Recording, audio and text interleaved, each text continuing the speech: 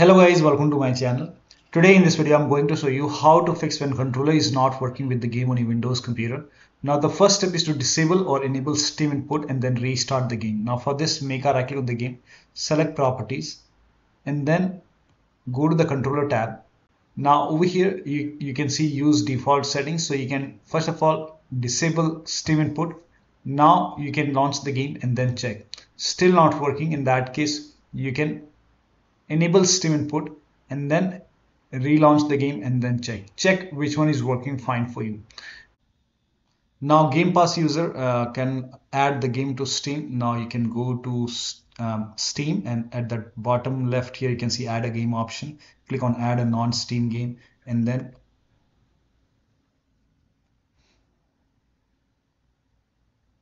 now click on browse over here and then open C drive wherever the game is installed. In my case, C drive, Xbox games, then OE Augusta, content, and you will see game launcher helper. Select it, then click on open and then click on open.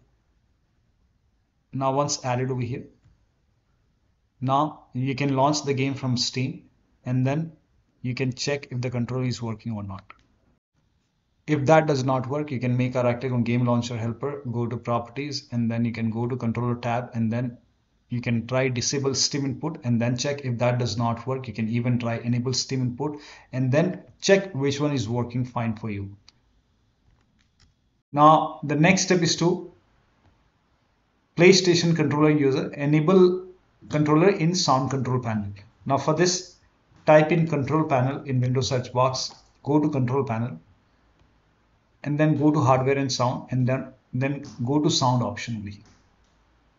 And then over here connect your controller using the USB cable. So you have to make sure that you use the wired connection to connect your controller to the computer. So let me connect the controller. You will see DualSense wireless controller over here. Once you connect it, here you can see the controller. Now make a right click and then make sure this is enabled. So if this is disabled like this, in that case you have to make a right click and enable DualSense wireless controller. Once it is enabled, make a right click and then go to configure speakers, quadraphonic. Next, make sure front, left and right and surround speaker both are checked over here, and then click on next, click on finish and then launch the game and then you can check. The next step is to use wired connection. So if you're using Xbox or PlayStation controller, make sure that you connect your controller using the cable to the computer and then you can check. If that does not work, PlayStation controller users use DS4 Windows. So you can just search for this DS4 Windows if not installed, and you can install this DS4 Windows and then you can configure your controller and then launch the game. Next step is to update controller using PlayStation Accessories app or Xbox Accessories app. So if you have Xbox controller, you can just type in Xbox Accessories app in Microsoft Store and then you have to select Xbox Accessories app.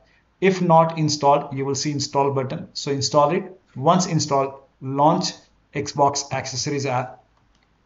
Now once you launch Xbox Accessories app, make sure that you connect your Xbox controller using the USB cable, or else it will not detect your controller. Now let me connect the controller. Now once the controller is connected, you will see your controller over here and then you can click on this more options, click on these three dots and then you will see if there is any update, you will see update option over here. So update your controller. Now once the update is complete, now you can relaunch the game and then check. Similarly, if you have a PlayStation controller, in that case you can install this PlayStation Accessories app from the PlayStation website.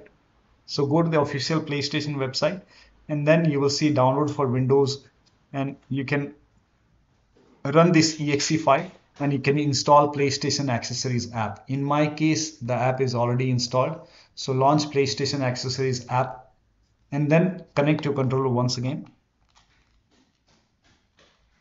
Once the controller is connected, you will see your controller being detected over here. Here you can see in my case it's up to date. If you see update option, click on update, update your controller, and then relaunch the game, and then you can check. Now still not working. The next step is to launch Steam in big picture mode. So on Steam at the top right, you will see big picture mode icon. Click on it.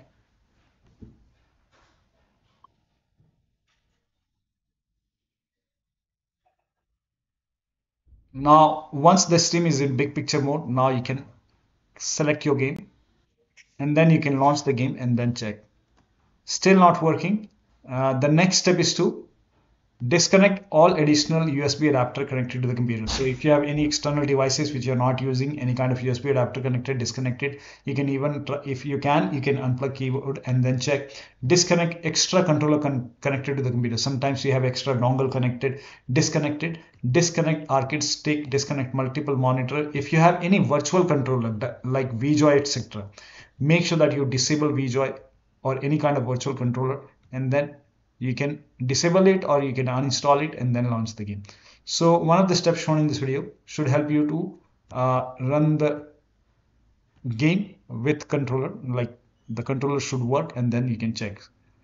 So that'll be all. Thank you so much for your time, and please like this video and subscribe to my channel.